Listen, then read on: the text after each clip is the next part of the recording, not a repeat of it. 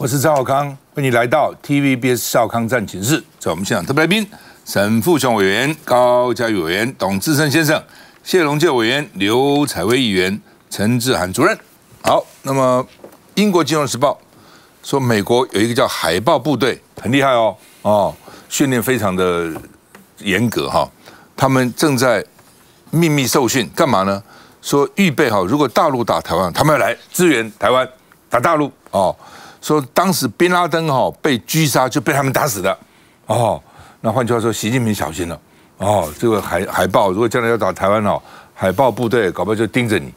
那我只是好奇说，那美国现在乌克兰打成这样子为什么不派这部队先到乌克兰去把这个普丁给干掉普丁干掉看起来也没有那么困难了那这样不是就结束了吗所以到底有多厉害不知道。不过海豹部队本身是厉害没问题的说而且这不只是海豹部队是海豹部队里面的精英部队。海豹部队里面还在分因为我最近在看一本书曾经在海豹部队这个当过教官人写的。海豹部队还要挑一些人给他非常严格的训练那说他们又特训了1年了而且呢，我刚刚讲过，狙杀过宾拉登说是这个秘密战争中的影子战士，是海豹部队的第6小队哇，听起来是很厉害很厉害那这个老美最近放出几个消息嘛，一个就是国会这个礼拜叫中国周嘛，特别是大陆的大官、高官他们的家人子女，如果他们敢打台湾，美国就要公布他们在全世界的资产。包括你在银行有多少钱，你有多少土地，你买多少股票，你藏多少珠宝，全世界给他公布，不只有美国公布全世界老美说我都知道，通通给你们公布包括你在什么瑞士在什么都给你公布，看你这些大官敢不敢动。一方面是海豹部队会去狙杀你我们看一下。英国金融时报揭露，美国海军的海豹部队第6小队 Navy SEAL 6过去1年多，在华府东南方约250公里维吉尼亚滩丹尼克为潜在的台海冲突进行规划和训练。On May 2nd, 2011, President Barack Obama announced SEAL Team 6 raided Osama bin Laden's compound in Abbottabad, Pakistan, and killed America's most wanted terrorist during Operation Neptune Spear.This ended the decade-long manhunt for the al-Qaeda leader and man behind the September 11th attacks. 海豹第6小队是美军最精锐的部队，2009年曾解救遭索马利亚海盗挟持的货轮船长。英国媒体称，他们将在中共犯台时给予协助。Taiwan needs more anti-ship missiles, mobile ground-based air defense capabilities, smart mines, anti-aircraft guns, mobile cruise missile launchers.and unmanned intelligence, surveillance, and reconnaissance systems. 克拉福特是川普时期的外交官，他喊出台湾应该成为太平洋的波兰，让对岸清楚知道入侵根本毫无胜算。美国国防部近年来其实派遣不少正规特种部队协训国军。针对外媒的报道，国防部表示没有评论，强调国军以战备为首要任务，将持续陆力建军备战，并与友盟国家合作，共同维护区域安全稳定。海豹6队向来低调，如今这资讯被曝光，动机为何，确实很玩味。好，海豹部队的第6小队有没有用？龙姐，没有用，为什么？那信心喊话有用。这个假如台湾的经费增加1倍那就占我们整个总预算将近27%了，就1兆2000万了，差不多了，超过。那可是现在就是说，这个精锐部队你是用于斩首的时候特定的。那假如说一个政体，你今天斩首了习近平，会改变整个大陆跟台湾的关系吗？第一个不会。第二个，当你是要保卫台湾，那如果是这种登陆战那这种精锐部队在台湾你做登陆，那是一点用都没有那他的意思是说，他们可以打大陆那你拿什么去？一个小队怎么打？对，所以说你要去登陆到大陆，然后还要进到他的这个中枢去做这些事情，那基本上是很难。不过这个对我们的一般百姓听起来是有一点信心喊话，就是说好像士气比较好。其实你看我们的兵源不足的问题，再来看看整个 GDP， 从30年前我们占大陆的1/2，到现在30年后的今天，它是我们23倍。我们成长30年它一样30年，但它变成是我们的23倍。然后你再看它整个军备的投入，跟他部队的员额数，那加上如果两岸真的开打以后，他在大陆跟台湾的距离，跟美国跟台湾的距离，你要驻扎在哪里？然后你用最快的速度到台湾是怎么样？所以这个只是在形式上一个喊话，不倒是他讲说要公布大陆的这些高官的存款，还有他在美国、瑞士在哪里，这个是有一点效用。可是老共早就防着你这一点。你记得在11年前啊，我那一年去访问的时候，他们刚好就所谓的打贪反腐提出了8项规定以后，你看看在这10多年来、11、2年来，大陆被拉下来的高干，几乎钱都在美国。那美国为什么你现在手上这些资料你不公布？因为你还想利用这些人。坦白讲，早期他们讲说在中南海开会哦，还没有离开中南海大门，美国已经知道你们刚刚讲了什么话了。所以整个打贪防腐啊，你就可以看到大陆内部也在防着美国。那我们在防着中国大陆的时候，我们早年啊，说实在的，敌后工作是美国很多的情报是靠我们提供的。可是这20年来，我们在这一块退步太多了。就从1996年那个哑巴弹开始，整个一个窝被瓦解了。所以在两岸的这个敌对叠的过程呢，坦白讲，我们退步了。但美国反而对中国大陆的渗透进步了，所以让大陆觉得这个不能够再下去。所以他们在打贪反腐，你再把过去这11年来所有被搞下来的这些高级干部，几乎90%他的钱就是你讲的钱拢坑里美国。那为什么有一些还没有逮到？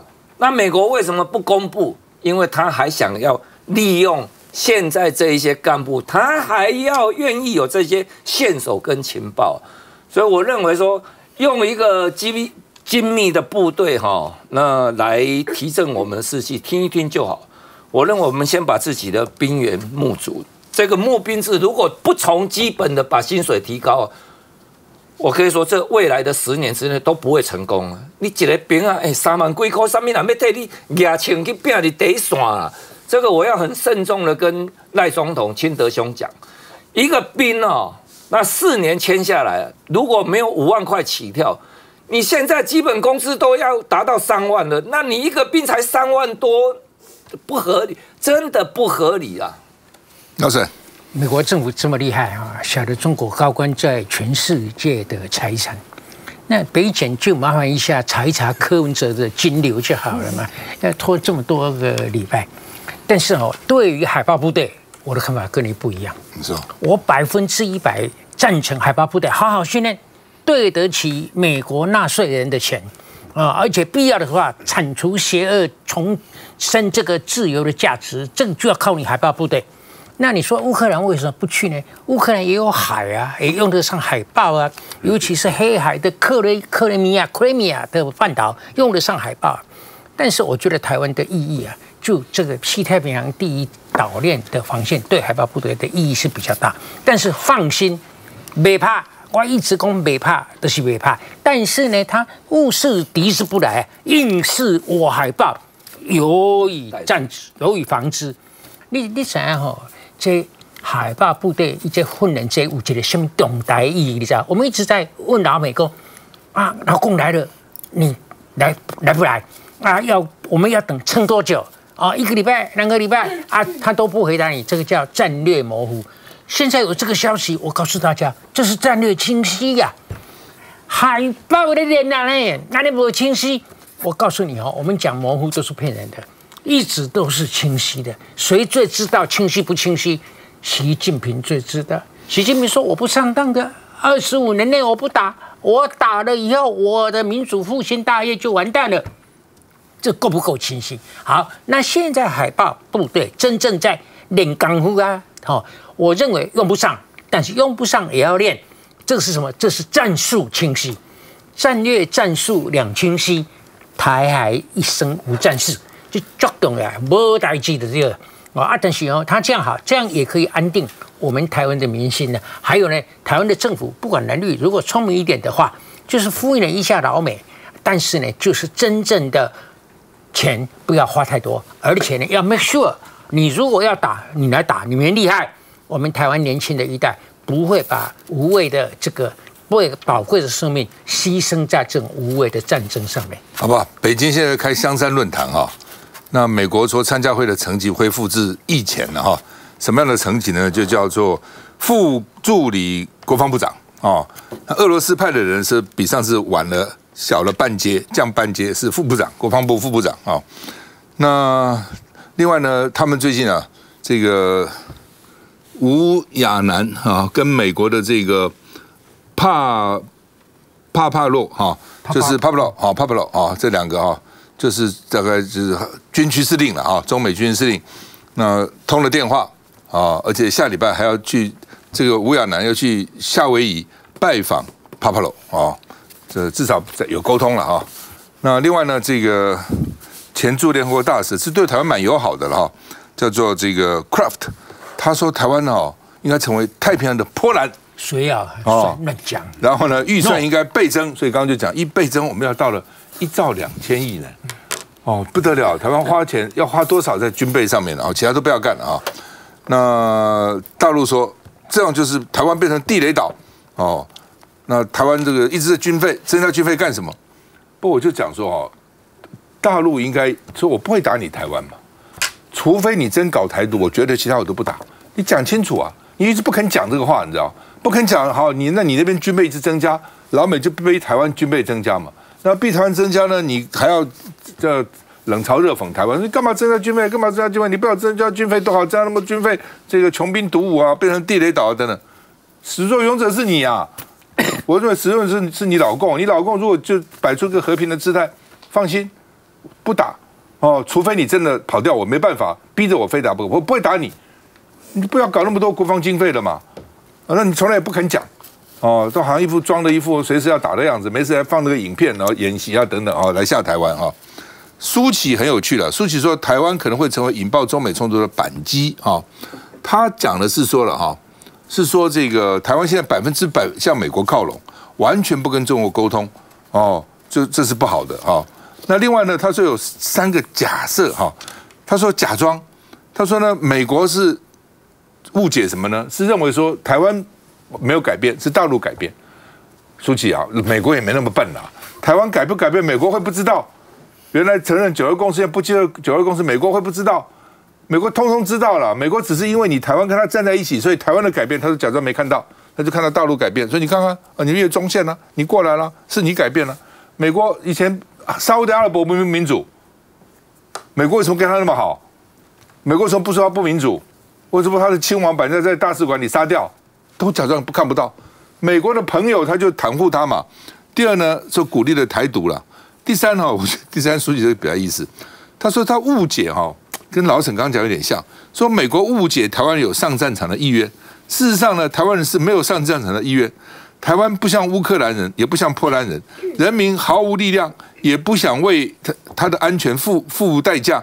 所以呢，台湾的防御就仰赖美国，海豹部队来啊，很好啊，哦，只是假装自己啊准备好面对战争，这骗美国了，骗美国说我们准备好了，我们兵役从4个月变1年了，我们国防经费已经从4000亿变6000亿了，我们都没问题了哦。老美也没那么傻啦，老美也看得出来你在骗他了。休息一下再回来。但是我们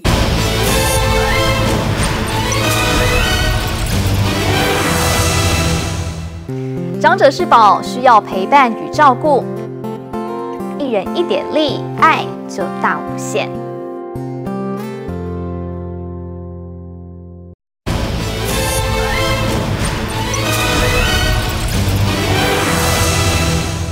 好，美国的学者啊，这个对两岸是有研究的，任雪莉了。他说很担心台湾最近在内斗，斗过来斗过去，斗过来斗过去。那么应该是对外才对啊，要团结对外。光内斗以后，就失去对外的目标啦。哦，所以这样的话呢，国际将来可能会不支持你们。我觉得你们自己都不把自己的力量集中起来，斗成一团，我们国际干嘛支持你？干嘛我们？你同意吗？不管了，他这样讲，我完全不同意。然后呢，他根本就不懂台湾。第一次啊，主持3军士官的新生开学，这是赖清德。好，今天是3军士官新生开学啊。赖清德说要持续推动改革，让国军战力更强。德力讲啊，薪水要加啊，否则他们真的是3万多块，要征什么兵啊？好，那么朱敬一这些人呢，他们开枪说经发会建言涉及私利，因为他们搞了60几个顾问60几个里面很多都是民间的企业大老板那觉得他们这个都是一方之霸对经济可能有什么谏言等等，但他们提出来很多都是，减税要对新创基金减税对这样要减税所以这些学者大概就看不惯了。我们光来这边谈什么减税，而且呢，他们的意见可能被政府接纳为什么没有小老百姓的声音呢？都是这些大财团或是这个大老板、大企业家的声音呢？等等等等。所以他们说呢，政策改变就会对经济产生重大伤害，而且呢，这些建议都是新瓶装旧酒，有没有什么新的建议？讲来讲去就那一套那朱敬一这些人被认为是民进党的好朋友了，绿油油了所以呢，他们说经发会的建言局限涉及各级利益那行政院怎么讲？行政院说呢，把他们的建议不会直接形成政策了，还要开会讨论等等，要变成共识以后呢，才有可能不是一个什么富人动员会议了等等了那国民党委员杨琼英就是你看，民进党只重视财团不够老百姓连他们自己人绿油油也看不进去看不下去我们看一下。产官学界一字排开，行政院经济发展顾问会议上周刚落幕，但内部讨论似乎看法不同。赖总统竞选期间顾问朱敬一联合林明仁、陈东升和前总统蔡英文的姐夫刘景天4位学界顾问发出5点提醒。声明提到，体制外专家固然有不同视角，但建议1/10是暮鼓晨钟，其余9%可能有利益之私。就像有企业提出减税，不过看看2021年台湾租税负担率13.2%，相较其他国家哪有减税本钱？经发会建议新瓶装旧酒，财政部将成最大受灾部会，更是仅受邀顾问背景显赫，稍不留意就会变利益团体动员会议。朱敬一院士他提出这个，其实也是对大家的提醒，然后也是要大家在经济发展的同时，也是要顾虑到各个不同行业。对此，行政院回应，顾问建议结论将会在后续会议交换意见，经过确认后才会形成政策。绿油友们难道不知道联合声明对赖清德的伤害吗？当然知道，只是经济率已经看不下去，新政府百日来在经济政策上的荒腔走板。嘉宇。确实我觉得朱敬一这些学者所提出来的，也是给政府一个另外一种声音，因为毕竟现在经发会所提出来的很多减税的建议，或许说对于这些产业界来讲是一个新立的一个政策，可是对于一般老百姓来讲像我们过去在立法院长期推动降低汽车进口关税、货物税，可是这部分政府似乎长期以来都是漠视的。可是对民众来讲，包括燃料费、水油征收，包括降低汽车进口关税、货物税，这些也都是民众长期以来认为说不公不义的税负应该去改革的。所以如果税负的改革是能够从整体性去看，而不是单一的今天这些经发会建言的是从资产面的土地或企业的减税，或者是设计这个什么亚洲经贸的特区，然后又是在这个特区里面专属的货物税等等都可以减税，这样子会让大家觉得说好像只有在对于这些产业界或者是财团比较有帮助，但是民众所期待的一般的民生物资等等的这些能够更符合民众的这个民意，我觉得这个才是现在大家比较期待看到的。所以朱敬一这4位学者，我觉得他们这时候提出这个也是另外一个让政府能够去思考的不同的声音。那政府绝对不能只听一面的声音，所以多元的声音，这也是新政府现在必须要多方面去考量。那我觉得这样子的建议其实是很有帮助的。小董，其实你可以看到赖清德，因为他只有40%的选票，所以他广设3个委员会，那把很多人纳进来，这其实是用国家的名气给你一个顾问，然后总统亲自颁给你一个证书，这个其实那个用意都在。包括他们找日本人开面店的日本人来给他一个顾问，都那个意思都一样的，表示说我都很重视啊。那很多人接到了，就好像我们小小一个台北市议员好了，市议员当年都要花100-200张的那个证书给谁谁谁是顾问，然后就挂起来，真的就是很多人这样。那赖清德把那一套玩到我们的整个中央政府，那这个其实是没有什么作用了。我觉得朱敬义讲的那些也是老生常谈呐，因为讲这些东西也是没什么用。企业家他就是要减税啊，从过去就这样啊。譬如说我们现在服的社会义，很多年轻人跟我讲，我就到工厂到他们公司去做啊，要帮他们做研发，然后等你替代役做完了以后，要不要留下来？没有人要留下来。他们只是去做那种最基层最等于说廉价的劳工简单就这样。所以你要谈兵役问题，很多人问我，就是太简单了，把替代役取消啊！我们兵已经不够了，还在搞什么替代役？大家都去服役年最公平啊！那当然这是题外话。那你现在看到了朱敬义讲这些东西他其实从过去就在了。过去国民党时代也是青花会啊，请谁来当召集人？王永庆啊！大家忘了王永庆那时候，那当然王永庆有他的魅力跟那时候我们当媒体都很期待啊！哇，他每天讲出一些东西很有那个，可是最后也都没办法。我老实讲，到最后还是由政府的这些官员在决定整个政策啦。那过去我们这些官员决定政策很厉害，李国鼎时代、孙运璇时代，他们决定我们国家走什么方向，要不要做台积电，他哪要去问谁的意见？所以我们可以看到，今天会找这3个会会成立这3个会，找那么多顾问为了选举啦，为了让你们这些人大老板，你们是我的顾问，我颁奖给你。哇，这张照片拿出来，你看总统请我做顾问，哇，放在自己办公室的那个，哇，大家一看不得了了。如果你要来查税，看一看我跟赖清德什么关系啊？这些东西都，这个完全是选举的操作。朱敬义误会了，他以为说赖总统真的会去采取这些人的那个，完全不会。这个是我的一个动作嘛，我在笼络这些人，你知道吗？你把我当作我好像真的很重视他们，不是嘛？那由这个来看的话，这3个委员会都是在打假球。其实心中的定见都在赖清德。我们讨论最多就在讨论要不要恢复核电嘛。这那个已经讨论好久了，最后会怎么样？民进党铁板一块，他才管你呢。所以各位朋友不要被这3个总统府的委员会给骗了，这是选举的伎俩。老沈，我觉得小董讲得非常好，这个就从你这个总统府的3个委员会联想到这个行政院的经发会。这个道理完全一样。那个3个委员会开会的结论是什么？就是说你的意见跟行政院一样的，我们采用；不一样的呢，我们再谈。谈到有共识的时候，我们再采用。今天那个结论也一样啊。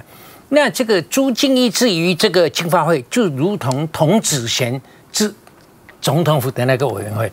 童子贤苦口婆心啊，要这个政府啊，松绑这个核能政策啊，非核家园啊，但是有用吗？还是没有用所以呢，我认为你要让像这个朱敬义以前就是亲绿的，但是不是民进党员，但是民进党很宠他的一个学者嘛，他的来历要比童子贤的历史更长啊他而且大嘴巴，他一定讲话讲得很大声，报纸一定登得很大条。但是我是觉得这是一个非体制的外面的会议的顾问的开会的结果已经有结论了，你在你的脸书上再发大炮，我觉得这个其实也非常体制外的体制外啊我觉得你有种，你有你去在会里头，你就跟大家变得脸红耳赤，你他对但是也没有用了。小董讲的对，你再怎么讲。那个周荣泰就讲我们在开会，我们在寻求共识是没有用的。但是我在这里因为我那一天打电话要给童子贤说他喉咙痛，不能跟我在电话里头讲我就没有再打了。我想他喉咙痛应该是好了。我本来要教他，要怎么教他呢？你比如说核电的问题，你应该让当朝的官员第一有面子，第二有楼梯。所以呢，我建议他，你要透过你科技界大佬的关系，去说服黄仁勋、接生晃，把这个 Blackwell 下一波的这个 data center， 这个现在大家抢他的 chip。他说，所有的人 ，everyone is counting on us， 全世界的这个晶片业都靠我们了。The world is on my shoulder， 我扛下全世界所以你就叫黄仁勋把这个最先进的 data center 摆在台湾跟台湾要谈什么条件从优，但是呢，你电台要给我缴稿，那这个为什么呢？这是给民进党政府有脸。你看我为了这个 AI， 我不得不松绑这个核能啊。第二呢，我有楼梯可下，我不是说神主牌随随便便丢掉。我为了 AI， 为了我们下一代，我当然这个是要适度的调整。爱有民主，爱有聊推，安听有朱金一嘴巴太大没有用。照你安尼讲哈，他还是不会恢复核能了。他说我绿能够了，已经够了，我天然气够了，给你用够了，保证电够的。现在问题不是电不够，哦，是输配线的问题，是分配的问题。每天都扯这。不够乐观。黄仁勋哈，如果真的答应，我第一台就放在台湾，马上松绑。我讲。好了，去说服那些人嘛。休息了再回来。我讲黄仁勋。